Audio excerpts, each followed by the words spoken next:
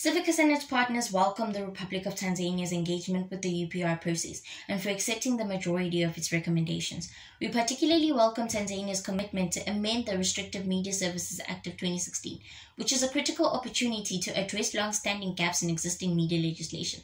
It also has the potential to expand the space available to media actors to exercise their fundamental rights.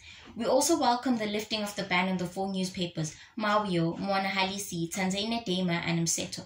We further welcome the Republic's commitment to conducting investigations of all threats and attacks against and killings of journalists, civil society actors, and human rights defenders, and holding those responsible to account. Notwithstanding these positive developments, we remain concerned about the civic space restrictions that remain. Tanzanian law guarantees a number of rights consistent with international standards. However, citizens' ability to exercise these rights is severely limited in practice.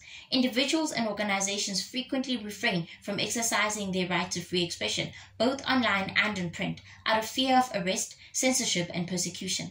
Recommendations to amend restrictive laws to guarantee freedom of expression have only been partially accepted. While we welcome the recent release of opposition leader Freeman Mbowe after 8 months in custody on charges believed to be politically motivated, we note that authorities continue to systematically use the justice system as a tool to target and arrest members and leaders of the opposition.